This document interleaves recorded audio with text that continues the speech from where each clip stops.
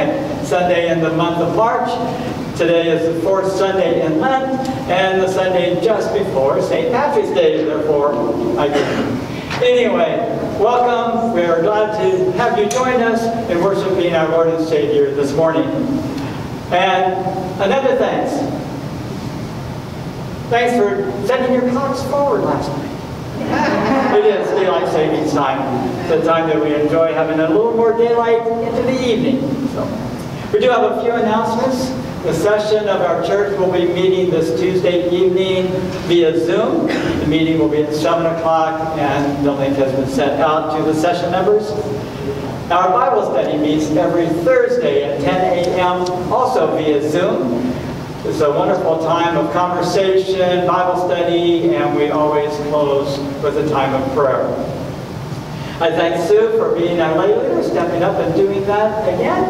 And also, all the others that helped to make the service a reality, as well as thank you for making this church an absolutely wonderful place to be a part of. So with that, let us worship God. We'll turn it over to Sue as we'll have this morning's introductory remarks. Good morning. Good morning. Nicest thing about being a lay leader is not wearing glasses. I can actually see because the glasses don't fog up. Let's all rise for the call to worship. Give thanks to God. Proclaim His goodness throughout all the world. Let all of us gathered here celebrate God's absolute love. Let us offer our lives in service to others. Thanks be to God for the blessings which have been poured on us. May the Lord enable us to use our gifts to serve Him in our world. Let us pray. Lord, as we gather here on this day of sharing, remind us that you have shared with us your most precious gift, our Lord Jesus Christ. Help us to model our lives after His messages of compassion and service to you and to all your world. In Christ's name we offer this prayer. Amen. Now we're going to join in humming our hymn of praise, The Heart of Worship, When the Music Fades.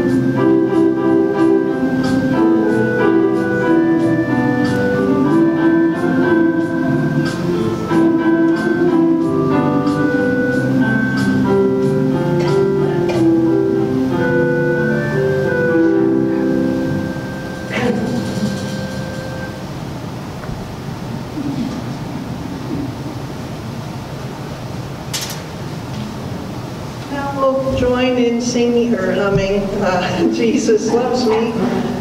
Just the first verse, for the time with children.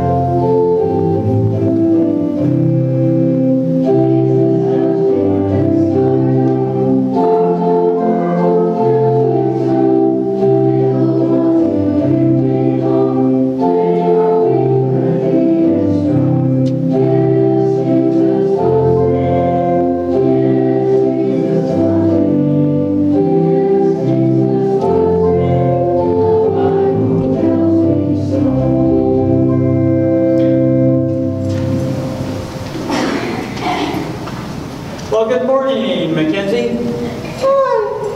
Hi, everybody out there. It's nice to see you. Yeah, it is nice to see them out there, isn't it? It sure is. It's been a long time. It's been a whole year since we've had the shutdown. Anyway.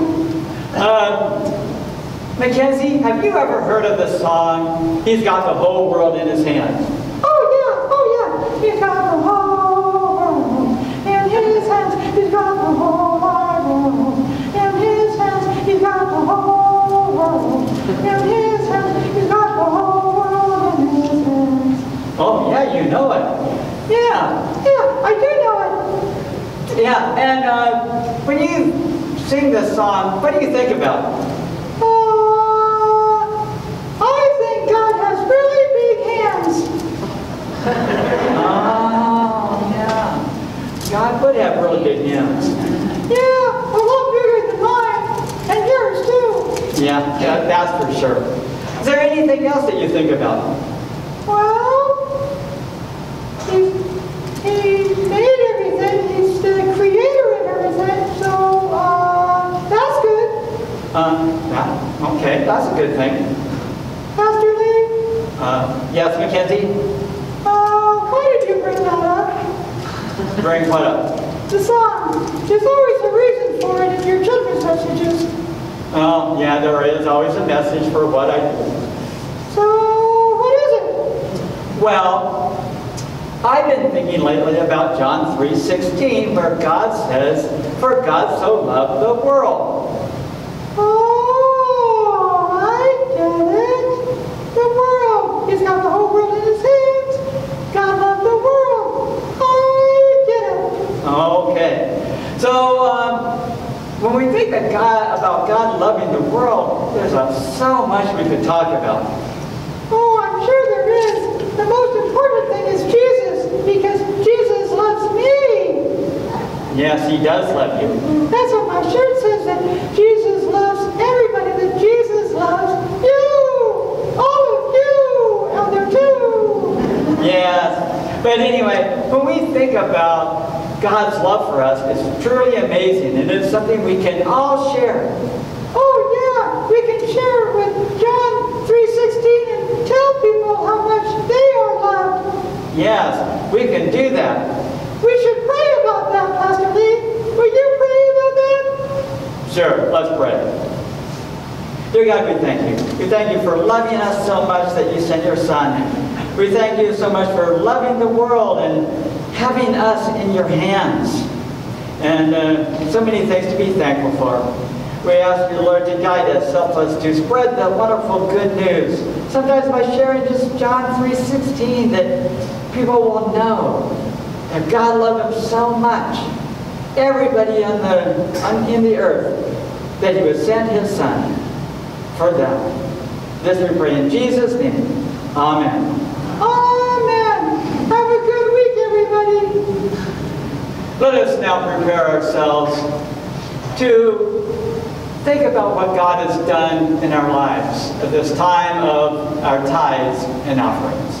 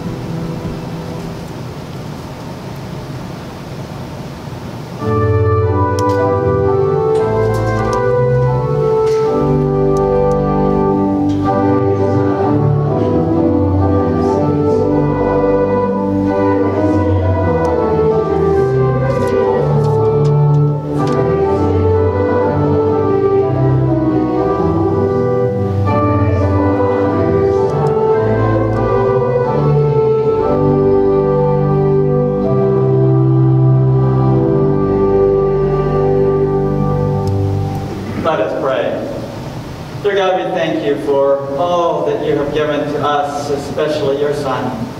In thankfulness, Lord, we offer our tithes, our offerings to you, to further your kingdom, to do what you've called us to do here at our church and all that we do throughout your world. Bless these offerings. May they just fully be used and only for what you have for them, and that we dedicate them to you. This we pray in Jesus' name. Amen. Please be seated. As we come to this time of prayer, there's so many things that we could pray about that it's just unlimited, obviously. We pray for our families, our loved ones, our church. We pray for the session meeting on Tuesday, for the elders to do God's will here at our church. We pray that God will put an end to this pandemic and make things normal again as well. So let us go to God in prayer. Dear God, we thank you that we can come together as your people in this time of prayer. There's so many things we pray for and so many things in our hearts. But thinking about our church, we pray for the session meeting on Tuesday evening, that the elders will do your will and yours only in all decisions that need to be made. We pray, Lord, for our congregation, for their safety in all ways, not just the coronavirus, but other health concerns that people have. We pray for their healing, whether it be spiritual, physical, emotional, relational, all the things that affect our lives in different ways. We pray for your guidance, and especially how we can spread the good news, maybe by a phone call, maybe by talking to a neighbor outside. But however you put people into our paths, that we can tell them and show them how important and how wonderful a relationship with you truly is. We pray, Lord, for different parts of our church, our food bank, the deacons, the elders, and may they all do again what you call them to do. We pray, Lord, for the church worldwide. There's persecution in many places and in different ways. Whether it be some of the persecution that occurs in our own country, but also in other places such as India and China, Nigeria, and others. Be with those that are persecuted and give them strength. Lord, in this time and at all times, we pray for a revival, sending your Holy Spirit, a newness of life to so many people.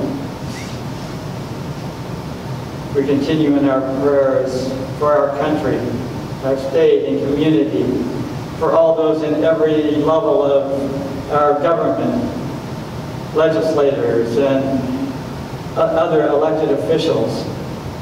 We pray that they will really look to the motto, "In God we trust," in making all decisions, not thinking about what they want for themselves or what they think is the best in different ways, but only what you want. We pray that the leaders will just strive and have a desire to submit to your rule, because then and only then will your people be served. Lord, we pray for those in our world that are suffering for lack of food, clothing, and shelter.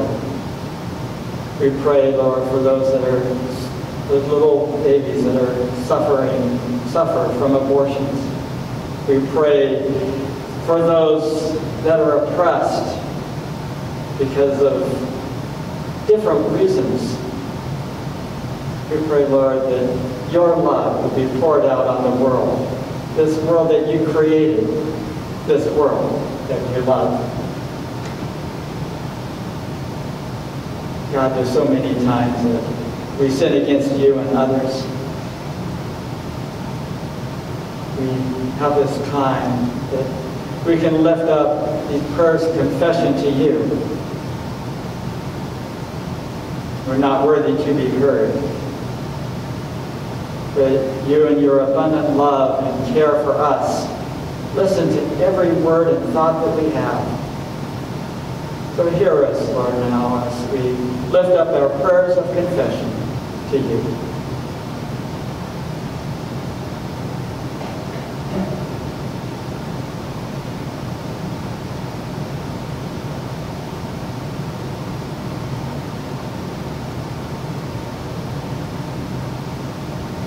Thank you, Lord, for hearing us.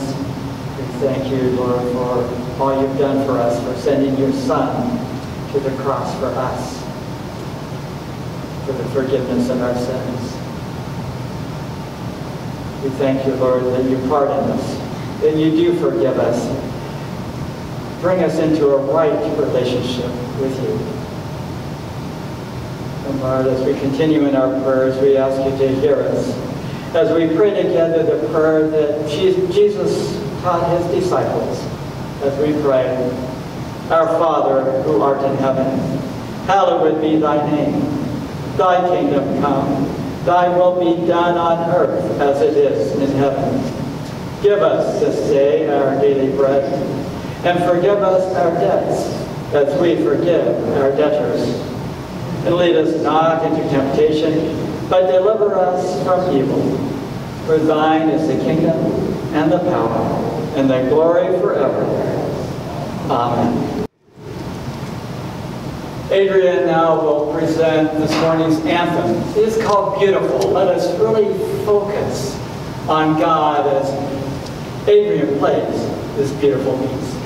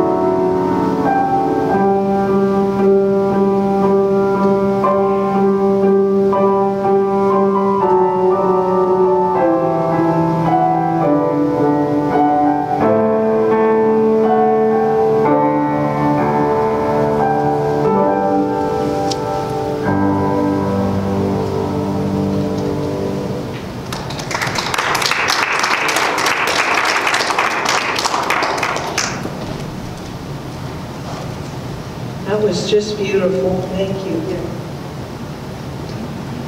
Our Old Testament reading this morning comes from Psalm 86, verses 1 through 7. Incline your ear, O Lord, and answer me, for I am poor and needy. Preserve my life, for I am devoted to you. Save your servant who trusts in you. You are my God. Be gracious to me, O Lord, for to you do I cry all day long. Gladden the soul of your servant, for to you, O Lord, I lift up my soul. For you, O Lord, are good and forgiving, abounding in steadfast love to all who call on you. Give ear, O Lord, to my prayer. Listen to my cry of supplication. In the day of my trouble I call on you, for you will answer me.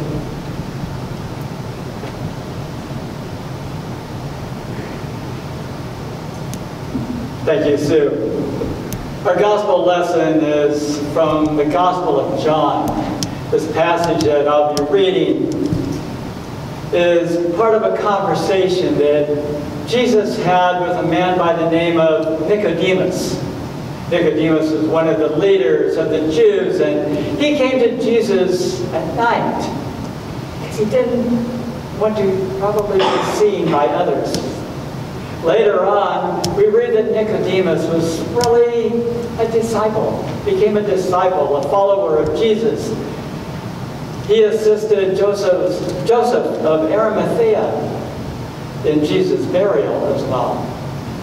So let us hear words spoken by our Lord and Savior Jesus from the Gospel of John, chapter 3, verses 14 through 21. And just as Moses lifted up the serpent in the wilderness, so must the Son of Man be lifted up, that whoever believes in him may have eternal life. For God so loved the world that he gave his only Son, so that everyone who believes in him may not perish, but may have eternal life. Indeed, God did not send the Son into the world to condemn the world, but in order that the world might be saved through him. Those who believe in him are not condemned, but those who do not believe in him are condemned already, because they have not believed in the name of the only Son of God. And this is the judgment, that the light has come into the world, and people love darkness rather than light, because their deeds were evil. For all who do evil hate the light, and do not come to the light, so that their deeds may not be exposed. But those who do what is true come to the light, so that it may be clearly seen that their deeds have been done in God. The grass withers and the flower fades, but the words of our Lord endure forever. Let us pray. Dear God, we thank you for your many blessings. We thank you, Lord, for this wonderful conversation that Jesus had with Nicodemus, where we see the gospel in miniature.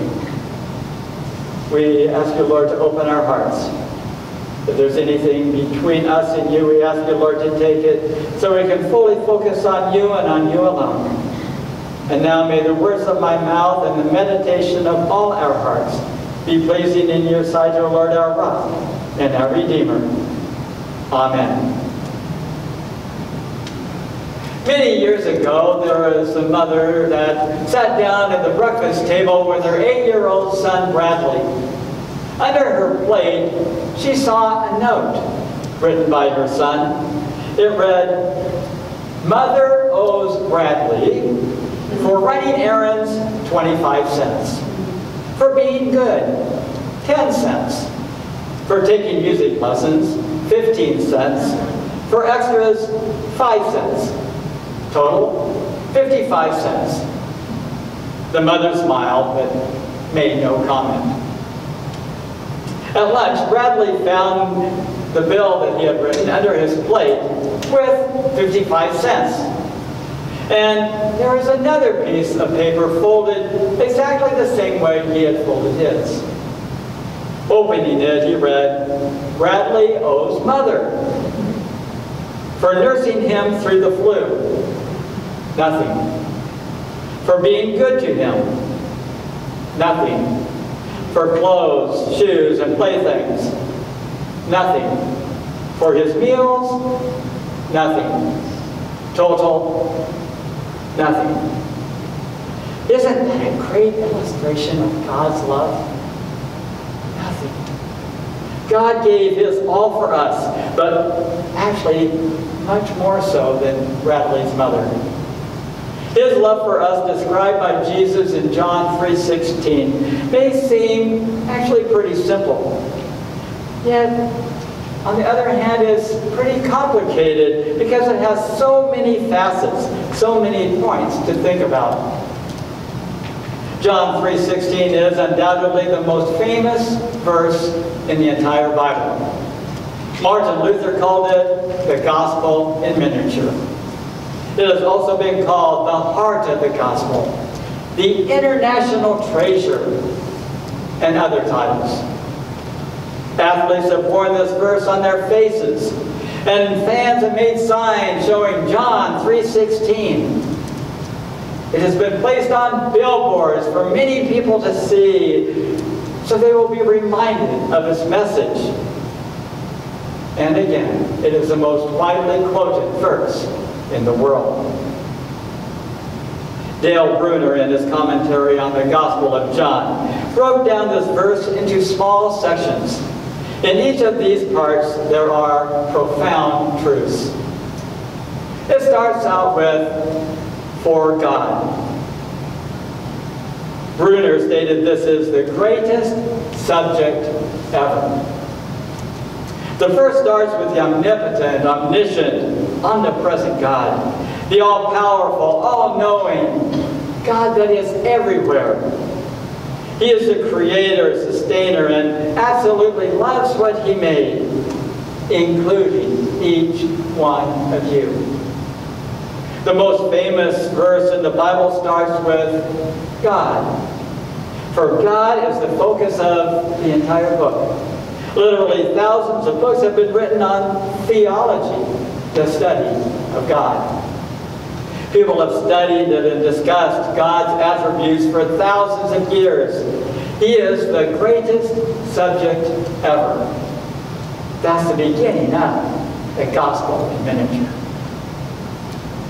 Right after mentioning the greatest subject ever, Jesus said a very short word in the English language. It is so. In this little two-letter word, we see that God did something to the greatest extent ever. This is such a little word in English, again, just 2 letters long. But it has such a powerful meaning in the Greek. The Greek word means in this manner, thus, or so. It was in this manner that God could do something very, very profound. Something to the greatest extent ever. It is to the greatest extent of God's feelings toward you that he would choose to do the rest of this verse. Then we get to another one-word section. This word is loved. Love is the greatest affection ever. We can love all kinds of things. There are 4 words in the ancient Greek that we translate as love. But in this verse we have the word agapao. Agape is how we say it in English. Agape is the love that God has for us and used to describe the love that Christians are to have for one another and for everyone. The Greek word agapao seems to have been virtually a Christian invention, a new word for a new thing. It was rarely seen in secular writings of the New Testament times. It was almost non-existent before the New Testament. Agapao draws its meaning directly from the revelation of God in Jesus Christ. It is not a form of natural affection, but a supernatural fruit of the Spirit, as Paul wrote about in his letter to the Galatians. It is a matter of will rather than feeling. For Christians are told they must love even those they dislike, as we see in the Sermon on the Mount, as Jesus said, "But I say to you, love your enemies and pray for those who persecute you." Jesus went on to say, so that you may be children of your Father in heaven. For he makes his sun rise on the evil and on the good. He sends rain on the righteous and the unrighteous. For if you love those who love you, what reward do you have? Do not even the tax collectors do the same? And if you greet only your brothers and sisters, what more are you doing than others? Do not even the Gentiles do the same? Be perfect, therefore, as your heavenly Father is perfect.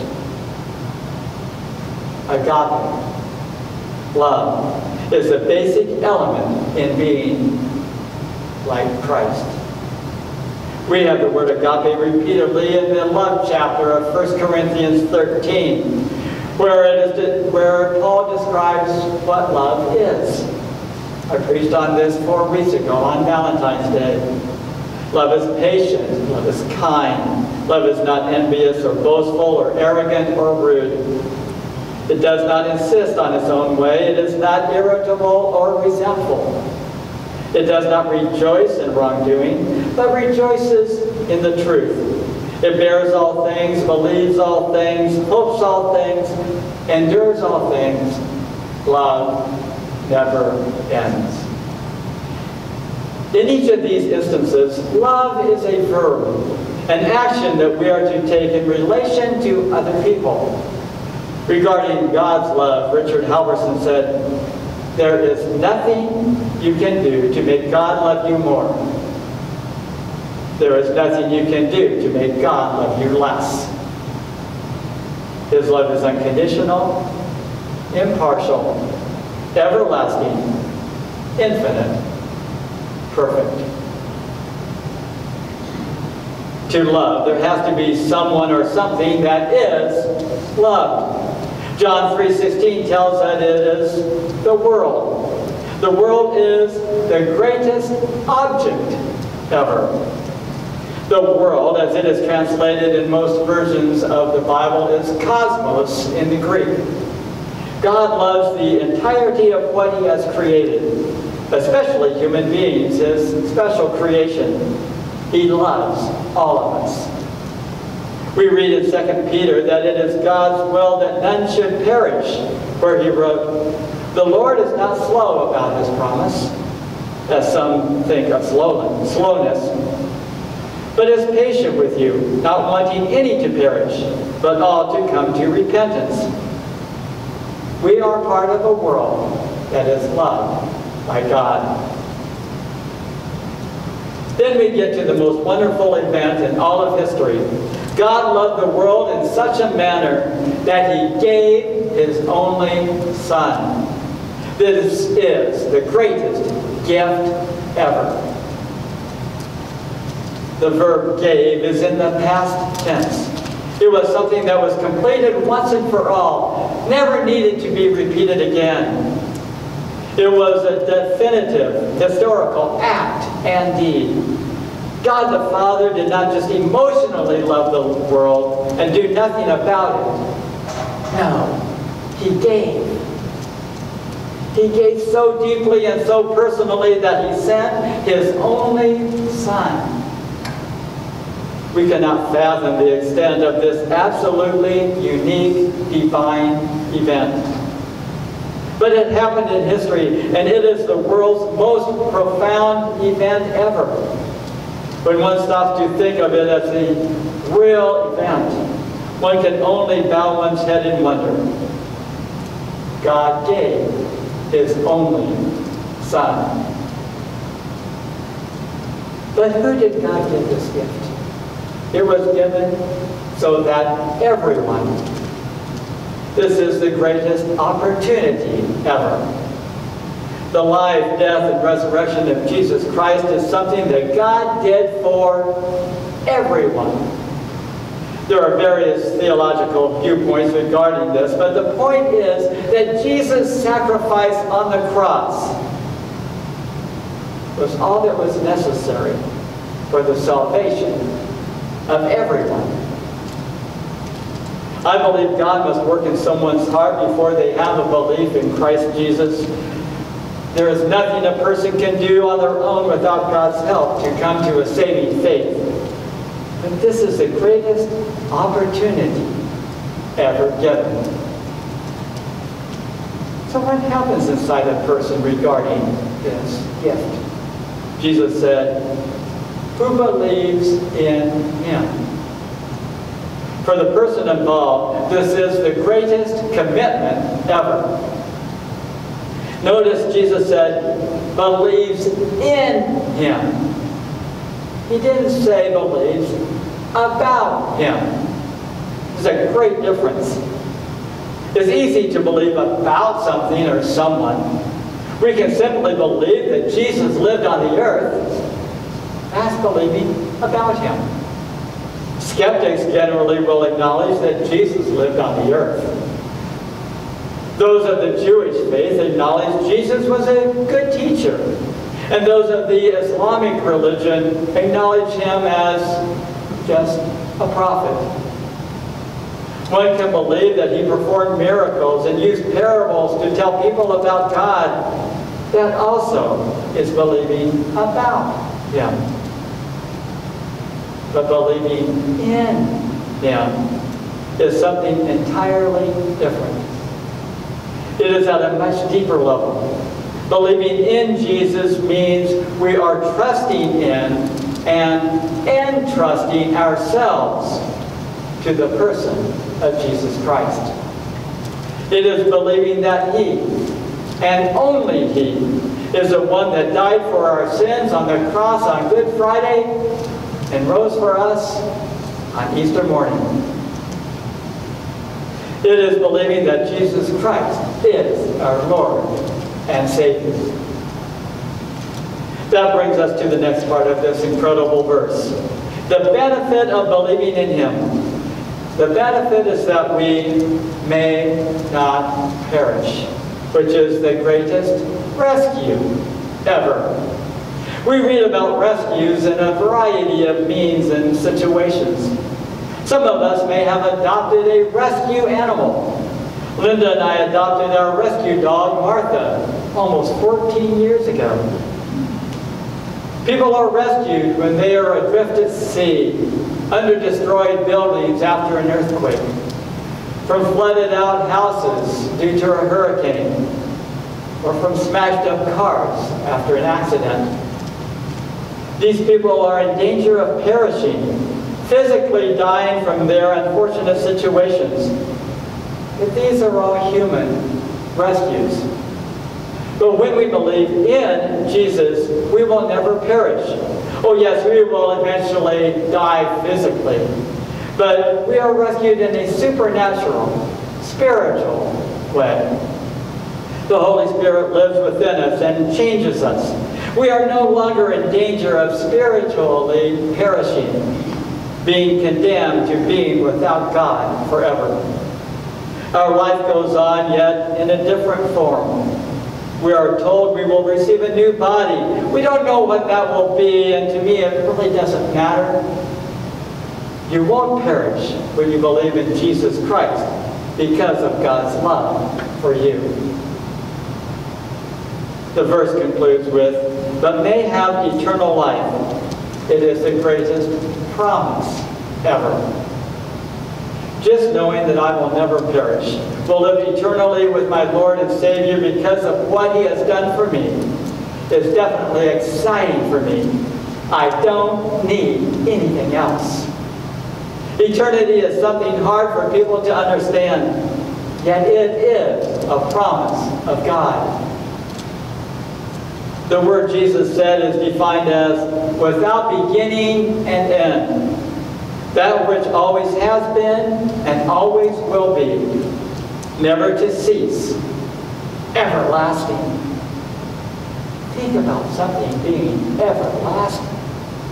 Something going on forever and ever and ever and ever. It is beyond our human understanding since we are finite beings. We are only aware of our earthly finite experience. Receiving the promise of eternal life is the ultimate result of the fact that God loves you. The ultimate result of the gospel in miniature. The 16th verse in the 3rd chapter of John's Gospel is the heart of the gospel. From the heart of God who loved us so much to the heart of every individual that needs Him so much. So listen to this verse in its entirety. For God so loved the world that He gave His only Son, so that everyone who believes in Him may not perish, but may have eternal life. Throughout this verse, we see that we are loved. Loved by God who created us, and loved through His giving of His Son. We are loved by Jesus Christ, by His submitting Himself to His Father's will and going to the cross for our sins, and being raised from the dead on that glorious Sunday morning. My friends, you are loved. Not because of anything you did to deserve it, but because of what God did in the gospel in miniature. May we all learn to love others the way God loves us, unconditionally. It's the perfect way to live. We can do so when we fully focus on our Lord and Savior, Jesus Christ, in all aspects of our lives. Let us pray. Dear God, we thank you. We thank you for the gospel in miniature. Help us, Lord, to really understand what you have done for us. In Jesus' name we pray. Amen. I ask you to stand as you are able, and on our final hymn, To God Be the Glory.